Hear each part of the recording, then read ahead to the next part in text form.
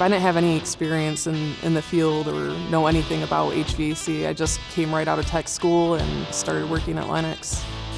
My grandma told me not to get into this field because it was a man's field and the men would disrespect me or, treat me like I was less, and she couldn't have been more wrong because when I got into this field, I had a great group of guys, just a great team that I worked for, and I've had nothing but good experiences as a woman in this field. When I first started, there were just a few female technicians and one female manager working for Lennox National Account Services. And I've seen over the course of 7 years, just more and more and more women being hired.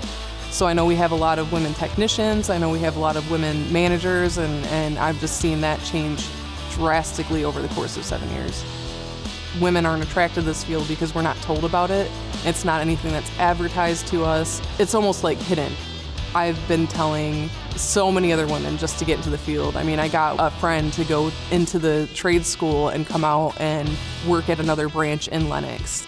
I love it here. I can't imagine being anywhere else.